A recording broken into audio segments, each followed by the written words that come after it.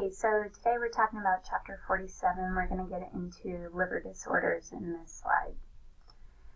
Caring for clients with gallbladder, liver, and pancreatic disorders. Here is just a picture. We've got our diaphragm here, we've got our liver up here, we've got our common hepatic duct, which is going to drain everything from the liver. It'll drain it from the gallbladder as well. You can see where it connects up. Then we have our pancreas right here, responsible for creating insulin, our spleen over here, and it comes down into our common bile duct and goes on into our small intestine. Okay, so the liver does a lot of different functions. One, it regulates glucose, and then it also stores that excess glucose as glycogen, which whenever we need it, when our blood sugar drops, it changes the glycogen back into glucose, and we're able to utilize that. It will also synthesize amino acids from the breakdown of proteins, plasma proteins, synthesizes albumin, clotting factors, globulin. So it's a big part of it, the clotting factor. Albumin is one of the most abundant plasma proteins, and we know that whenever we're looking at albumin on the labs, we're also checking out their nutrition. It helps maintain blood volume by pulling the tissue back into the capillaries. The liver is responsible for detoxification, synthesizing harmful toxins into less harmful ones. This is where alcohol, drugs, chemicals all get converted down. It will convert ammonia into urea, and so we know that ammonia, when it is not broken down into urea and excreted out, it can cause some serious confusion, and we'll talk about that in a little bit as well. The liver also stores vitamins. It synthesizes clotting factors, prothrombin, and fibrogen. If we have a prolonged PT, we know that we're at risk for bleeding out or low platelets. It also forms and excretes bile and bilirubin. So you saw that large common bile duct. That's where it all goes out and gets excreted. Okay, so with the liver, it can become jaundice or icterus, which is a yellow-greenish discoloration of that liver tissue, signs of underlying disease. So it's not actually a disorder, it's not a disease itself, but it is more a symptom of a disease, something else that is going on in the body. It results from the abnormally high concentration of bilirubin. Our serum bilirubin, to be jaundice, it typically has to be greater than 2.5. A normal bilirubin level is going to be 0.3 to 1.9. And with jaundice, you're going to see this visible yellowing of the skin, the oral mucosas, membranes, and sclera, and that's often in darker colored skin people you will see in their eyes and in their mouths will have a yellow discoloration. There are 3 different forms of jaundice, and you can check those out on table 47.1. page 773 in your book. The first one is hemolytic, and it's blood issues. Sometimes multiple transfusions, pernicious anemia, sickle cell anemia, just unhealthy red blood cells will cause this overproduction of bilirubin, immature blood cells. Hematocellular is going to be where the liver cells are actually damaged and they can't clear the bilirubin from the blood. A lot of times this comes from viral infections, medications, or chemical toxicity. And then obstructive is where that bile duct is actually going to be obstructive and it can't pass through, it can't get through. Gallstones, inflammation, or tumors can cause this, and that bile is just not being able to be reabsorbed into the blood. Cirrhosis of the liver is degenerative liver disorder caused by generalized cellular damage. Basically, the liver isn't able to carry out all of its functions, and we just talked about all the many functions it has to do. So this is going to lead to disturbance in digestion and metabolism, coagulation defects. We're going to be checking that PT. It's going to be prolonged. They're at risk for bleeding. Fluid and electrolyte imbalances, and then it also has an impaired ability to metabolize hormones, detoxify harmful substances, so it really puts our body at major risk. You'll see here we have a normal looking liver, it's very smooth, and then this one is more of that hobnail appearance, kind of bubbly and just doesn't look very healthy at all. There are several different types of cirrhosis. Laminex or alcoholics is going to be the most common, and we'll talk about that in a second. We'll come back to it. Post-necrotic is going to be destruction of the liver cells secondary to infection or a metabolic disease. Biliary is going to be chronic obstruction or inflammation of those bile ducts, and cardiac results from right-sided heart failure, lack of O2 and nutrients. And so with this, you can see, looking at that diagram again, there's the inferior vena cava, which also connects to that common bile duct. And whenever things get backed up, systems get backed up, that specifically right-sided heart failure, it can cause cirrhosis of the liver, lack of oxygen, lack of nutrients. So going back to Laminex, the alcoholic, it's caused by chronic alcohol use, poor nutrition, chronic poisoning with certain chemicals, indigestion of hepatic toxic drugs like Tylenol, acetaminophen, and typically this happens over a long period of time, at least 30 years or more. When someone has cirrhosis, it's not a pretty disease at all, and these are some of the signs and symptoms. One, they're going to feel really fatigued, lethargic, don't have much energy, anorexic, nausea, vomiting, diarrhea, constipation. It's really going to mess with their nutrition and just being able to absorb those nutrients. With their stools are going to change. They might be clay or whitish colored, and there's just absolutely no bile in the intestine. You're going to see weight loss with it. You're going to see tea-colored urine, which is because of the increased concentration of the urobilin. Abdominal discomfort, pain, shortness of breath. They're going to have really bad itchy skin, pruritus. The bile salts will accumulate on the skin. They'll have anemia, not being able to absorb or use their red blood cells the way that they need to, not producing them correctly. Bleeding nose, gums after injections. They'll be lacking a lot of vitamin K, and a lot of times we're going to have to give either platelets or vitamin K injections to kind of help build those things back up. Because of this, you'll also see a lot of bruising. You're going to see the level of consciousness changes. They'll often be in a very confused state of mind, and this is all due to the ammonia levels not being able to change over to urea and get flushed out of the body. They'll have an enlarged liver, abdomen distension. A lot of times you will be able to actually palpate that liver, where on a healthy person right now you cannot find the liver, you can't really feel it, but for them it's going to be very large. You will see jaundice, you'll see caput medusa, and that's just where the abdomen veins are very dilated. And again, we have all this backflow and distension in those veins. When those veins distend, it kind of looks like spider veins. And so that will be right on their abdomen. You'll have gynecomastia, which is enlarged breast tissue, mainly on men. And then cutaneous slider angiomata, which is those tiny spider-like veins. Again, those veins are just all descending, backing up.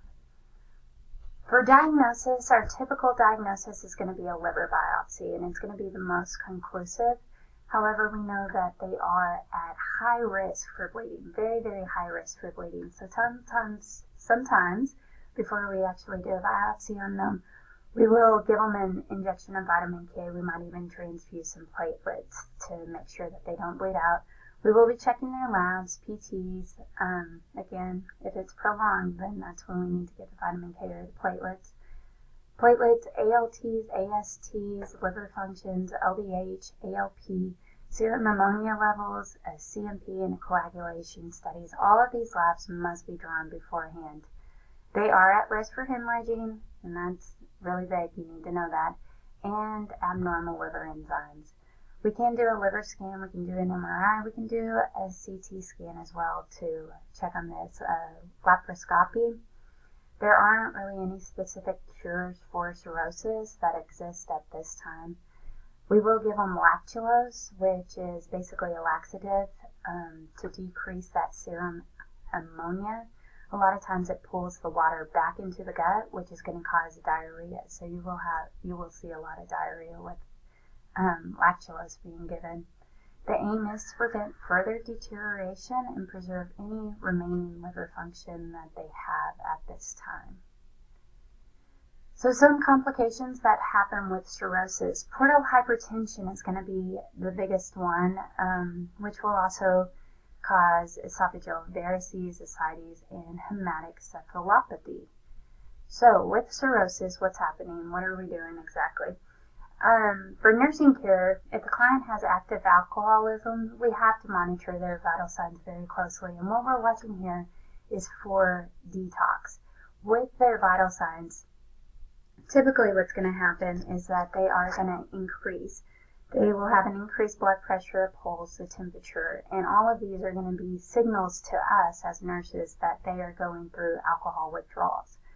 With detox, what you're typically going to see is that there's just this nervous system stimulation. You'll have tremors, you'll have sweating, you'll have hypertension, tachycardia, palpitations, cravings, seizures, hallucinations, and their central nervous system is just overstimulated.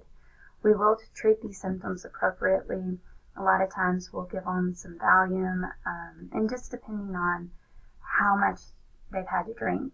They can go into this anywhere from like 6 hours, and it can go up to 48 hours. And so we have to be very, very careful with this and know those signs and symptoms. You can find those in chapter 71, so you can look over those as well. But detox can be deadly, so we have to be very carefully monitoring those things.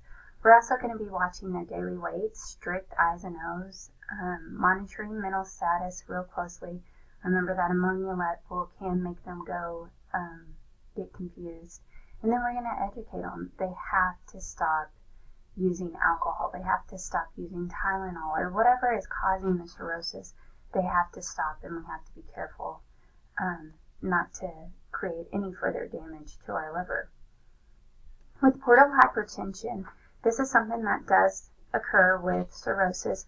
Basically, the portal system, including the veins of the stomach, the intestines, the spleen, the pancreas, the portal vein, showed you a picture of that. All of those things are included in the portal system. So basically, these veins drain into and through the liver, then they go out through the inferior vena cava. However, when you have a damaged liver, it's going to obstruct that blood flow, and it's going to cause that blood flow to back up into the portal system. Because of that backflow, it causes congestion and increased pressure, which equals the portal hypertension. And so you have everything just kind of backing back up. The normal pathway is going to be obstructed, and that means that those veins, those branching veins, are going to engorge with blood. And so you're going to see it up in the esophagus, which is called esophageal varices. It's going to actually cause bleeding in the esophagus. You're going to see a patient spitting up blood. You'll also see it in the rectum because of hemorrhoids. They'll dilate and it will cause hemorrhoids. So you'll also see bleeding from the rectum. And then the abdomen, we talked about this earlier. Abdomen, caput medusa, is basically these spider-like veins that are on the stomach. And so you can see right here in this picture. Here is our inferior vena cava, and then this is our portal vein. So right here we have cirrhosis, and it gets obstructed. It's not able to go into the liver the way it's supposed to. Here you see the nodules all over those livers. And then here we have, here's our stomach, here's our spleen, here's our portal vein. Everything just gets backed up. It gets backed up in here, causing esophageal varices. It gets backed up down here in the anus, causing hemorrhoids. In the stomach, this caput medusa, distended veins all over. So you can kind of see how that plays out. And these are the signs and symptoms that end up happening: esophageal varices, caput medusum, hemorrhoids, marked ascites, lots of fluid on the stomach, hypersplenism, anemia. The spleen isn't working right, and therefore blood is not being created the way it needs to. We'll have anemia, neutropenia, thrombocytopenia, and all of these are signs and symptoms of liver failure. Okay. With portal hypertension, the treatment, the aim is to reduce fluid accumulation and venous pressure. So one way that we're going to use reduce our fluid accumulation will be through diuretics. A lot of times we'll use spirolactone, aldactone, furosemide, Lasix. We also have to get that hypertension down, and so we're going to use beta blockers. Propanol, Inderal, they will reduce the blood pressure. And then we will have some lifestyle changes as well. They need to stop consuming so much sodium. Water, of course, loves sodium, and it holds on to it, and it keeps it in that body, and that just makes our ascites so much worse. Esophageal varices, here you see the dilated vessels that occur at the lower end of the esophagus. They are prone to bleeding, and it can be life-threatening. So a singular is varices. Rough food trauma can also cause profuse bleeding. So if they start bleeding here, this can be a very life-threatening thing, very life-threatening GI. Signs and symptoms, spitting up blood is going to be the first one. Coffee ground emesis, a lot of times it'll look kind of black. Melena, which is tarry stools, tachycardia, hypotension, anemia. To diagnose it, we'll do a barium swallow eval and esophageal scopy. Treatment, however, is going to be similar to the portal hypertension. We're going to reduce the fluids, decrease that venous pressure, give them diuretics, use beta blockers, get their blood pressure down, restrict sodium so that that fluid isn't staying there. We'll use a soft diet, something that isn't going to be harsh on the throat or cause bleeding. And then we'll use this thing called balloon tamponade. And you can see a great picture of this in your book on 783. Simvastatin Baltimore tube. And so basically what it's going to do is apply pressure in really severe cases where you're bleeding. It will balloon up, and that tube will stay in place in the esophagus, in the stomach. And with this, one measure that you have to do as a nurse is always keep scissors by the bedside. In case they start choking, not breathing, you can go in, you can cut that tube, and it will deflate the balloon. You can pull it right out. Bad thing with this one is it usually doesn't always work that well, and so they'll end up having to come and get a sclerotherapy or a banding done. With the balloon tamponade, it's great in emergency situations. If we have a little bit of time, though, we'll do a sclerotherapy, which is the banding, and it's an endoscope that locates that varix, that bleeding spot, and places a rubber band around it to stop the bleeding and allow the varix to slough off. Of course, then the band, you go ahead and swallow it just like normal. Okay, so here's a picture of our balloon tamponade or our Simvastatin Blackmore tube. With this, we want to maintain the airway. We want to keep the head of the bed at 30 to 40 degrees, and of course, we want to keep scissors at the bedside in case the airway does become obstructive. You cut that tube, you remove the entire thing. It will deflate the balloon. But you can kind of see where right here it just compresses that and helps stop the bleeding in there. Ascites is going to be a collection of fluid in the peritoneal cavity. Portal hypertension is an underlying cause. Increased pressure with portal hypertension forces serum proteins to move into the peritoneal cavity. The proteins will draw the fluid, the plasma, from the bloodstream by osmosis. And all of this extra fluid just pools in that peritoneal cavity. A lot of times you will see men with this and it looks like they are pregnant. They just have a very, very large belly just full of this fluid. The kidneys respond by initiating the renin-angiotensin-aldosterone system. And remember, aldosterone, it loves to hang on to salt, so it's hugging salt. Al's hugging salt.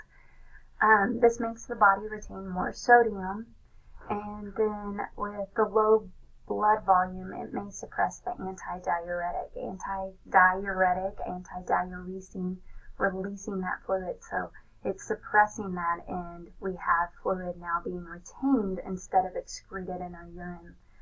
The body's natural response is actually going to be making it worse. So these things are actually working against it. Renin, angiotensin, aldosterone, and our antidiuretic hormone are kind of fighting us on this. The treatment will be to use diuretics, spirolactone, allodyctone, sodium restriction, and beta blockers. We will use potassium-sparing. Diuretics are going to be preferred, so we hang on to that potassium. I know potassium plays a very important role in our heart. We can do a paracentesis, which is actually going into the stomach cavity and drawing up that fluid. So we can draw up to 4 liters out safely. If more needs to be drawn off, IV fluids will be given to prevent severe hypotension. Kind of give them albumin, which albumin will put fluid back into that vascular section, which will allow just blood to be in the vascular. It'll help with our blood pressure. And then we're going to monitor their eyes and nose, and of course, their blood pressure. Here is a great picture of ascites. It's not only ascites, but you can also see his skin is very jaundiced as well. Hepatic encephalopathy. Okay, so central nervous system manifestations of liver failure, it often leads to coma and to death. And so what's happening is that this ammonia is forming by bacterial action, ingesting proteins in the intestine, and just having a large buildup of ammonia. A healthy liver will detoxify that ammonia, it will convert it to urea, and it will flush it out through the urine. However, damaged liver cannot carry out this function, so the ammonia accumulates in the bloodstream and enters the brain cells by crossing the blood-brain barrier, and this causes the brain to swell and compress, leading to coma and to death. So signs and symptoms that you're going to see, first one, level of consciousness, disorientation, confusion, memory loss, lethargic, coma, and of course we know that a coma is a last state. We want to be able to wake that patient up. That's not a good sign. Flapping tremor, which you can YouTube that, Google that, you'll find the videos of that. It's usually going to be caused in the hands, and it's by toxins of those peripheral nerves. Babinski, you're going to see a positive Babinski, and basically when you take your pen or anything on their foot, their toes and everything are going to flare out. We know that this is a bad sign. It should not be present after 12 to 18 months of age. You'll see it initially in a newborn flare out. After that, we should never see it on an adult. When that child starts walking, you never want to see a positive Babinski. It does represent neural involvement. You'll also be able to smell the sulfur breath odor. It's metabolic and end products not exiting the body with waste. Signs and symptoms increase after a meal high in protein. Protein creates a lot of ammonia, so it causes those levels of ammonia to rise if you eat a diet that is high in protein. And also a GI bleed creates high levels of high levels of ammonia as well. So you'll see higher ammonia levels after eating a meal high in protein or with a GI bleed. Diagnostic, we're going to do a serum ammonia level. We'll be able to draw it from their blood. It will be very high, related to the liver's inability to break it down into urea. EEG may show abnormal brain waves. Treatment is to eliminate any kind of dietary protein, remove the blood from the GI tract. We just talked about that. Protein and a GI bleed increases the ammonia. We're going to deplete the intestinal microorganisms with drugs, laxatives, and or enemas, and then we're going to give some antibiotics back into the gut to destroy that bacterial infection and lower the ammonia levels that way. Lactulose is going to absorb that ammonia and eliminate it through stool, so your patient will have diarrhea, but at least they're getting rid of that ammonia. Levodopa, dopamine, is going to restore those transmissions back in the brain. We probably will need IV fluids, TPN, because their nutrition is already very messed up. Multivitamins to maintain those nutritions. And it is a very poor prognosis for this person without a transplant, and usually anyone who has liver damage as severe as this usually gets rejected for a transplant. We're going to stop right here.